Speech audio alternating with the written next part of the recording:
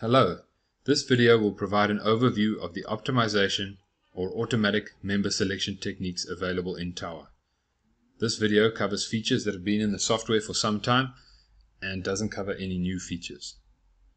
For this demonstration, I'm going to use a slightly modified version of the example 6 model that ships with the software. The optimization techniques available in Tower attempt to find the lowest cost of the members for all angle groups. Since we don't know the cost of steel members, we are assuming that the cost is directly proportional to the steel weight. Tower then applies some cost multipliers to the member weight that result in an effective weight or cost. This relationship is shown here. Of the 4 terms in this equation, the member weight and the dead load factor for the section should be well-known terms to most users that model lattice tower structures. The other 2 terms might be a bit more obscure. The optimized cost factor is the value that you set for each angle. Therefore, you enter it into the angle component library, which is where you would capture all of the cross-sectional properties for your members. In this table, at the far right-hand side, are some purple or periwinkle shaded cells. These are all optional input fields. The optimized cost factor is used to make certain angles either more or less attractive for selection. A value of less than 1 will reduce the effective weight or the cost of the member, whilst a value larger than 1 increases the effective weight.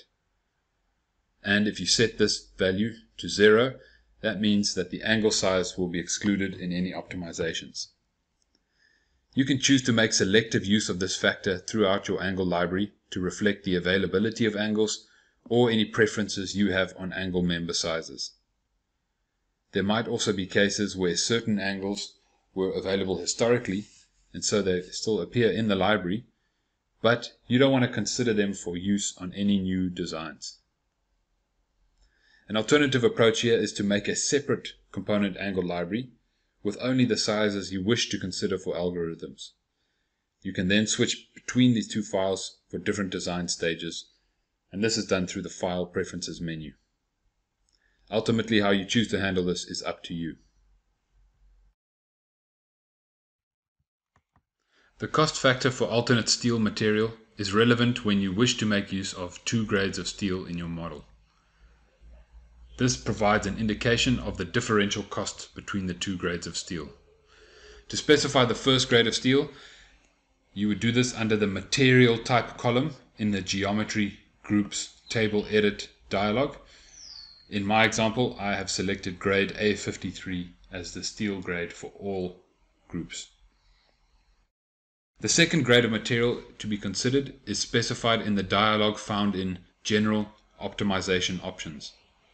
In this case, I select an alternative steel material of grade A36. Now, A36 is a lower grade steel and thus likely to be cheaper than grade A53, so I have entered a value of 0.85 to indicate that the alternate grade is 15% more cost effective than the originally specified grade. This dialog goes beyond just specifying the alternate grade of steel. And in fact, it's very important if you plan on using any of the optimization capabilities of Tower. We can also specify bolt grades to be used or considered when we replace members.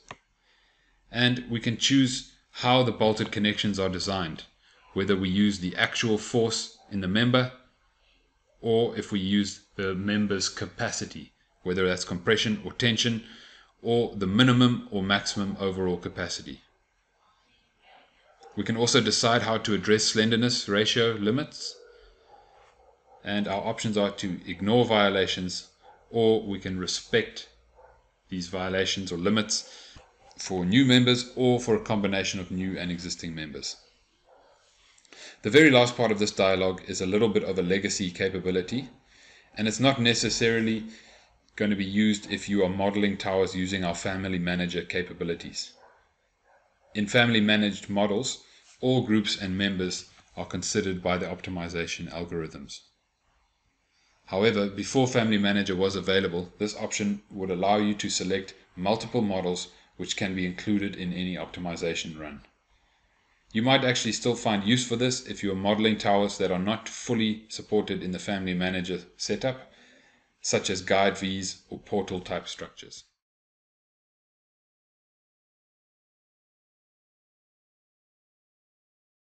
Once you have addressed these terms and any other information entered into General Optimization Options dialog, there is one more piece of data needed. Back in the Geometry Groups Table Edit dialog, the last two columns at the right hand side need to have data entered. These selections determine if a group is eligible for optimization, and if so, what magnitude of allowable changes there can be. The first of these columns specifies what properties of the group can be optimized. Here our options are none, size only. This keeps the angle type the same as currently selected and only considers other size and thickness members. Size and type. This is useful to allow for more effective cross-sectional shapes, such as optimizing a member to make use of an unequal legged angle, even if the equal legged angle was initially entered. And the last option will keep the number of angles the same, and this is useful if you want to ensure that your connection details remain correct as you are changing members around. The second column specifies the allowable additional angle width that can be considered when you are allowing the size of the angle to be changed. Entering a value of 0 or leaving the cell blank indicates that the width of angle members are not allowed to be changed. That still allows the leg thickness and material grade to be changed, but keeps the size of the member similar. A non-zero value indicates that the leg thickness and the angle width can be changed up to the limit of the current angle width plus this delta W value that's been entered. I will try and illustrate how these options behave once we start looking at the optimization functions. In order to gain access to the available optimization functions, you need to make an initial run of your model. This is so that the software knows the member forces and usages. Once a model has run, navigate to the Model menu, and the following three optimization options or types are available. Interactive member sizing, which is very useful for reinforcing a few members on an existing tower. Auto fix angles, which applies the automatic replacement of all overloaded groups. And optimize, which is an automatic selection of all angle members on the tower. Very useful for new designs. Let's look first at the interactive member sizing. Make sure that you're in the deform geometry view and then activate the tool by selecting Model Interactive Member Sizing. Then click on any group. This doesn't have to just be an overloaded group, but it can be any group on the model. Doing this opens up the Group Angle Size Selection dialog. This shows quite a bit of information. At the top is the current group's information, and then it provides a list of viable angle members, ranked from lightest to heaviest effective weight. Note that the weight reported here is the effective weight, which we've described earlier. In this case, you can see the difference in effective weight is based on the cost factor for alternate steel material. And so the actual member weight reported using grade A53 material is 143.02 newtons per meter, while the same size member in grade A36 has an effective member weight of 121.57 newtons per meter. That 15% cost difference between the steel grades. Each viable member size also has the steel grade, an estimate of the member utilization, and the number of bolts that are needed. Below this list there are some buttons. Clicking on the Generate Report button will produce a report about the loading and usage of the members in the group and provides details about the possible replacement members.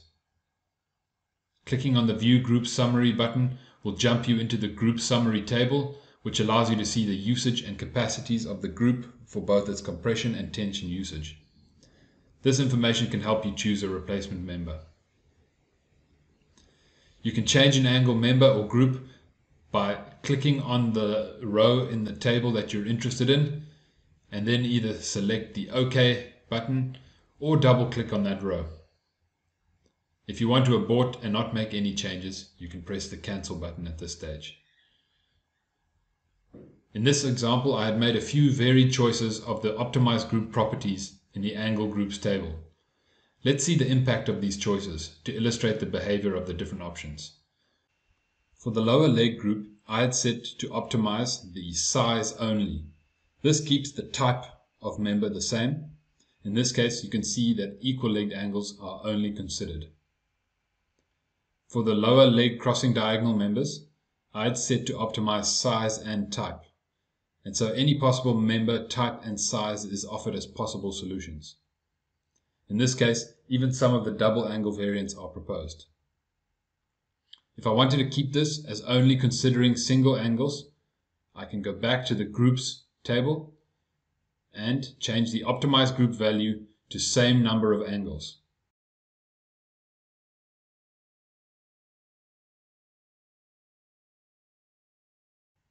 Now you can see that only single angles are proposed.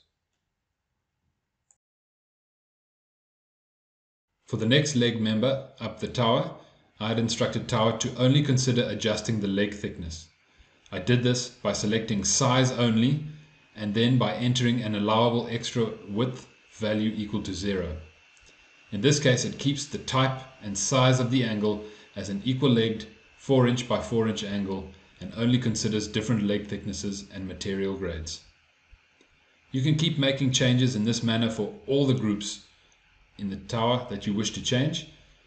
The really nice thing with this feature is that you've got full control of which groups are updated and even more so which members they are replaced with.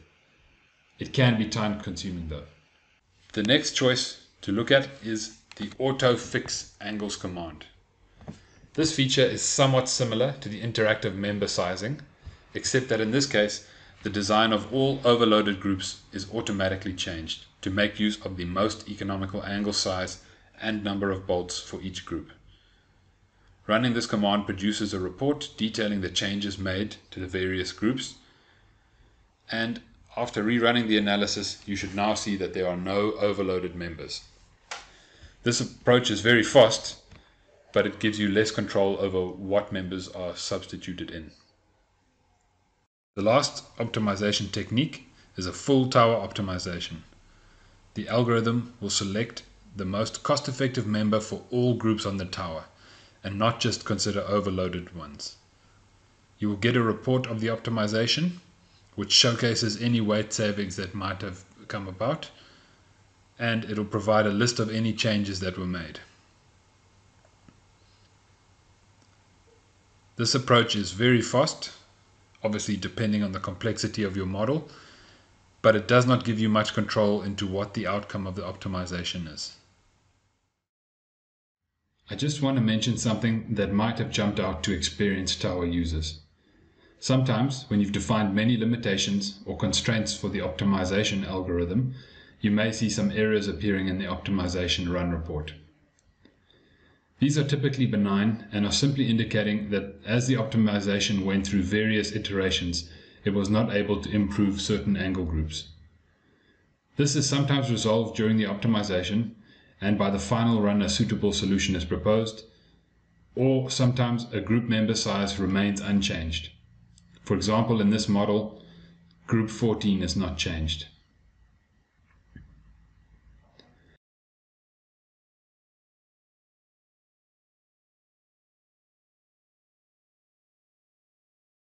You could also see some blue text indicating model warnings.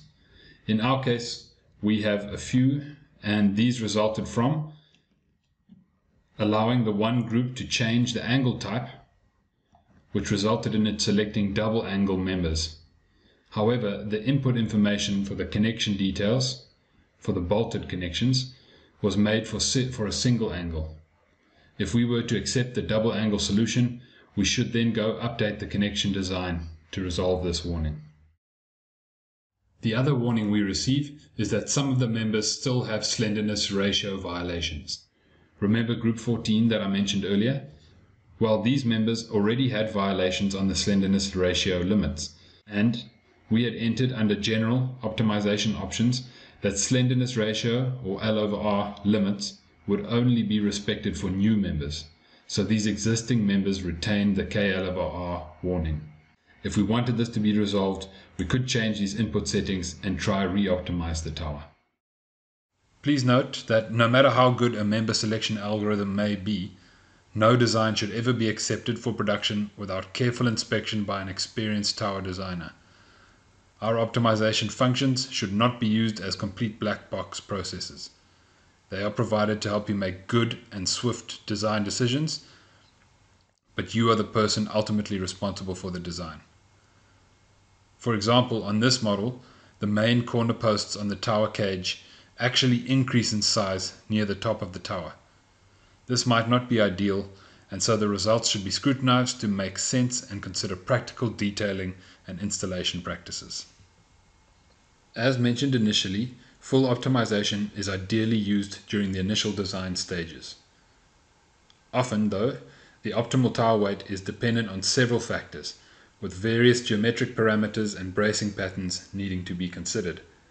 A study of any of these parameters can be undertaken quite swiftly using tower and the optimization functions. I will briefly look at the leg slope of this model. The current tower after optimization weighs in at approximately 5 tons and has a leg slope, which we can measure, being about 10 degrees. Using the tool to change the leg slope, this is geometry change leg slope, we can then perform another optimization so that we get a new optimum weight considering the different leg slope. We can then repeat this step several times, keeping a log of the leg slopes and tower weights, and we'll swiftly come up to a chart showing the trend of the tower weight versus the leg slope. This type of study can help you close in on the best possible leg slope for the design. A similar approach can be taken to studying bracing patterns or other tower geometry. And this is really where tower optimization algorithms give you as a designer a lot of power.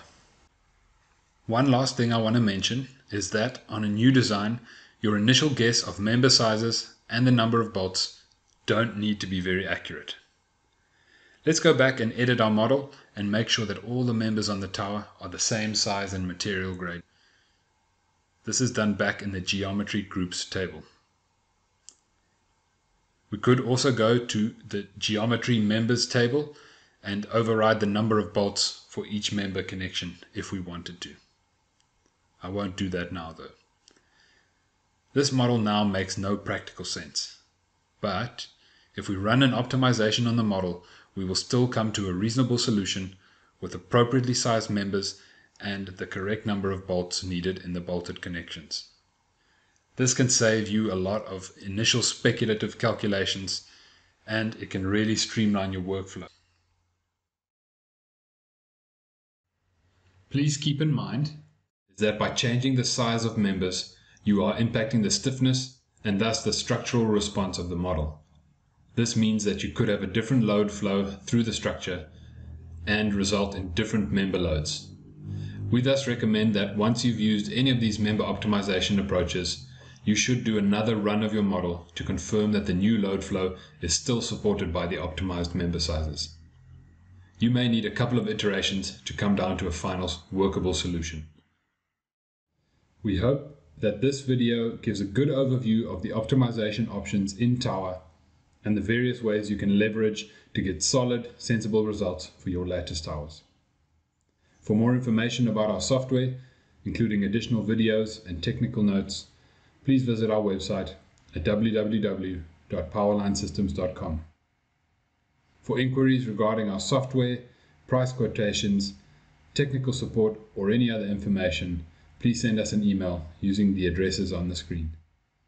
Thank you for watching our video and for your interest in the software, the industry standard in overhead line design.